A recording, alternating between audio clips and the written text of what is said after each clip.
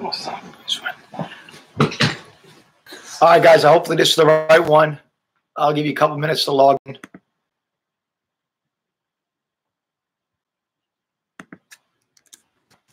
Again. In this caps lock one, I'm crazy. Okay, a couple of you guys are in. Oh. There you go. Within seconds, it went down. Oh, you know what? That's probably going to be better. Move that out of the way. What a way to start Monday. Okay. Strong wind got to it. Move it a little closer. Okay, good.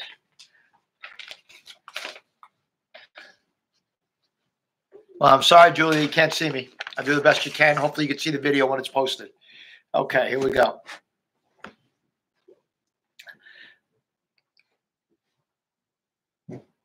Yeah, who knows? Maybe because of the weather, it's not working out well. So anyway, the key is that we're not going to really comment with each other. I'm just going to go through the questions, and hopefully when we post it, it'll be good to go. So I'm just going to motor through these questions, and not very hard. Just going to show you the steps I have to getting them done. Number one, what I like to do is I like to take notes. Very important. How many liters of spring water are in 6 bottles? Right, 6 bottles I have. Okay, each bottle contains 33 hundredths of a liter. Okay, round your answer to the nearest liter. So I'm going to the whole number. Nearest liter is whole number. Okay, so basically I need 6. I want to find out how much are in 6 of them. I'm going to go 33 hundredths times 6. You get 18, 18, 19, regroup. This has 2 decimal spots, the tenths and the hundredths. This has none. So I'm going to start my decimal here and move it 2 spots because it's holding 2 spots there. And I get that as an answer. Now, I'm not done. That's the exact answer. Now, I'm not done with it, though. I want to know nearest whole number. I'm going to round it. This is the nearest whole number. 9 tells the 1 to go up. So my answer to number 1 should be 2 liters. Okay, take a look at that. I'll give you a couple seconds to look. We had 6 bottles, 33. Each one had 33 hundredths of a liter. They wanted to round to the nearest whole number. So I multiplied each bottle 33 and made sure I moved my decimal spots, the right amount of spots, and I ended up with 2 liters as my answer. Okay, let me erase this one. If you need to relook at it, all you have to do is rewind what we just did. Okay, that one, I think, again, on a scale of 1 to 10, should be about a 2. Should be able to answer that one, no issues. All right, now number 2. You have a plumber. This was a little bit harder, but you guys always have some issues with division. All right, number 2, you have a plumber, 9 meters. Excuse me, 9/10 of a meter, very important. 9/10 of a meter, that is very important. He cuts the pipe into 4 equal pieces. So this is basically what I have. This pipe equals 9 meters. I'm cutting it into fourths, right? So I want to know how much goes in each of the pieces. That's all I have. I got some weird answers from some of the kids that handed stuff in already. You have to remember that that's what you started with. That's what you have. Your answer can't be bigger than that because you're cutting them into 4 pieces. Okay. Now, I'm going to do this. I'm going to cut it into 4 equal pieces. So here we go. I'm going to divide. Here we go. Phone's ringing. Don't know who it is. Don't care. So in division, what we're going to do is we're going to bring up the decimal point. Get this up.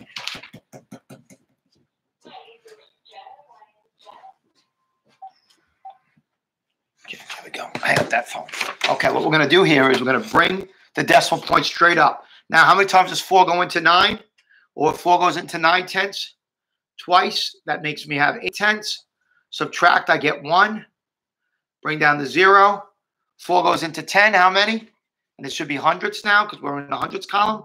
Goes into 2 again. And then we get 8 and a remainder of 2. I'm not going to go any further because the question says round to the nearest 10th.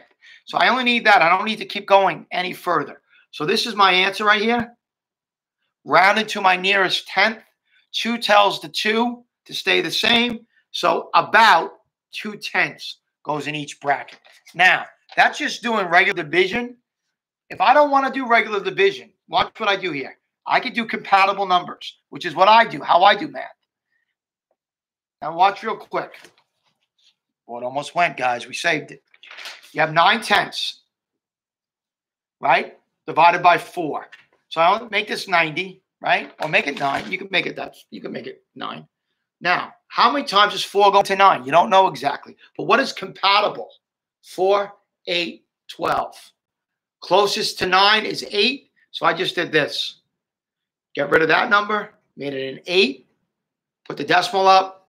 2. And now I'm done. I didn't have to do long division. I didn't have to round. I just had to know how to do compatible numbers, which is the key there. And that's what we're looking for. Now, next one.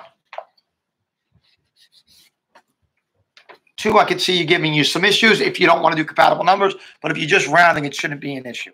Okay, now, Ashton is thinking of a number.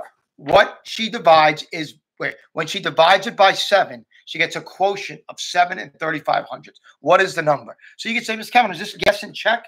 No, it's not guess and check. What I do is those are numbers you're not as familiar with. So what if I was to say, Adonis is thinking of a number. When he divides the number by 9, he gets 3. What is the number he's thinking of? So how about this? Blank divided by 9 equals 3. So how would you get that answer? What divided by 9 equals 3? Or you can just multiply. 3 times 9 is 27, and then you're done. Use the same strategy. Let's look at it like this. So Ashton is thinking of a number. I don't know. But when he divides it by 7, he gets this. Right? So basically all I did was here was I just reversed it. Okay, I wrote it out.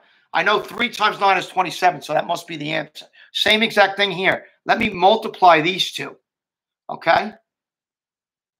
Let me multiply these two. 24, 49. And remember, there's 2 decimal spots. Don't forget those 2. None here. So decimal would have started. Oh, jeez. Camera. How can I block that light?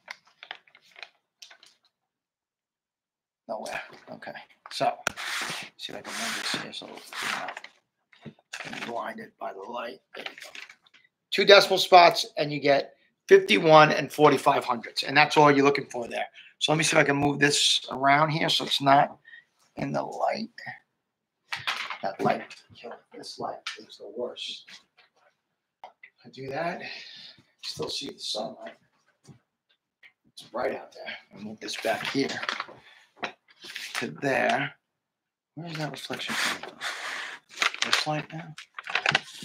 Bear with me, guys. Trying to work out the lighting. All right. Let's see. It's a little dark, right? I still see it. I don't think that's going to work. I'm just going to raise it up. Turn this back on. Let's see if I can move this guy around to here. Let me see if I can move this to there. You still get a little reflection, but not as bad. Okay.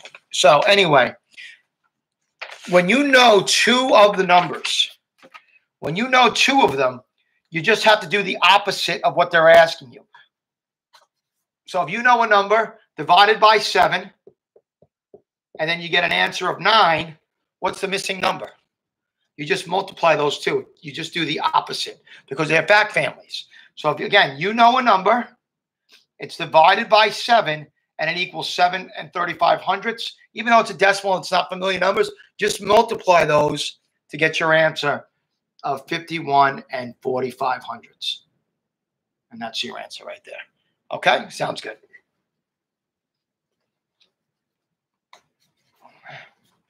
Okay, now number 4.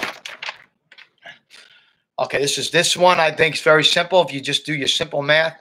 Mr. Kozak drives 32 27ths of a mile from his office to his home every day. After driving, he drove this already, 15 6500ths of a mile.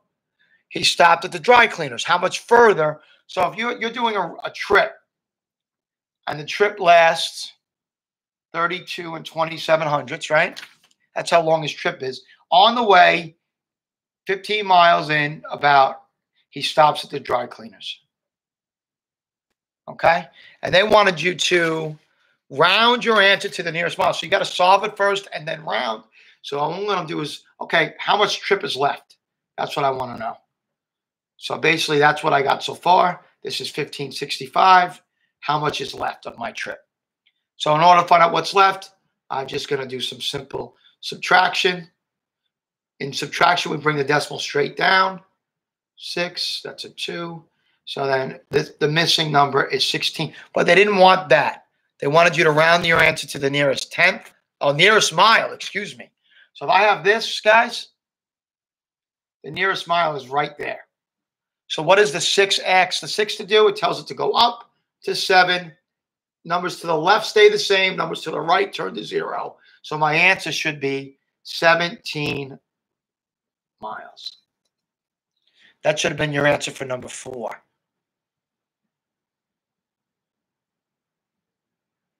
Okay, here we go. Now, number 5. Remember, if you're just tuning in now, you could always just watch the link later. It's going to be up for you to look at. But again, I'd rather you try it yourself first. Please don't use this as your answer cheat sheet. That's not what it's here for. Holy moly. We're the most popular family in the world right now.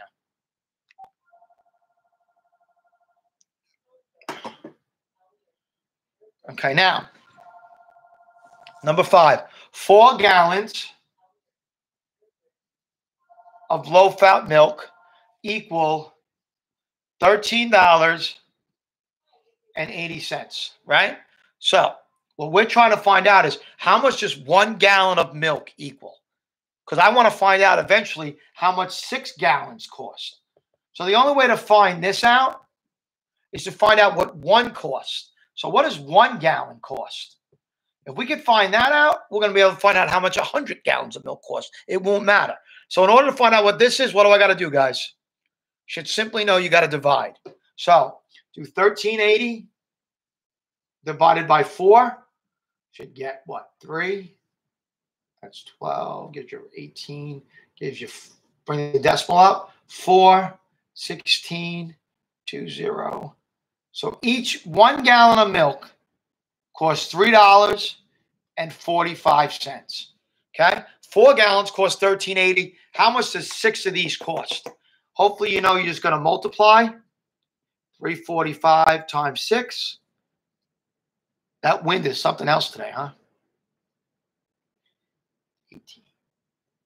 And it should be $20.70. Did they ask us to round in this question? They do not. So my answer to number 5 is $20.70. Okay. Not that difficult. And the number 6 is identical. It's the same exact question as number 5. They're identical. They're just different numbers. So look, I have 3 cans equals 180. They want to know how much 9 cans cost. Now, if you wanted to, you could say, okay, 3, I'm going to do 3 times 3 and get 9. So let me do this times 3 and get my answer. Can you do that? Yes, you can. Or you could find out how much 1 can cost. And what I did here was I divided 180 by 3 with the decimal, and I got 60 cents. So 1 can cost 60 cents. And then I did 60 cents times 9. 2 spots, bring the 2 spots over, and I got $5.40. But if you wanted to do this 3 times, because there's 3 times 3 is 9, and then 180 times 3, you're going to get the same exact answer of 540. So that's basically the answers for today's math. I don't think it's too challenging. Again, there's some definitely some questions. Number 3 I thought was hard. Other than number 3, once you figure out the formula for that, you should be able to get it. So I'm going to leave you guys for now. Hopefully that helps you. The writing assignment for those of you that are listening in now.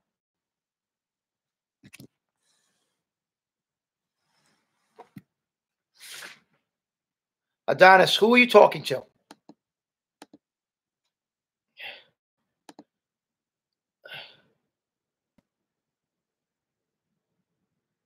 Not sure who that was, Adonis. So we'll just let him go, and we'll go from there. So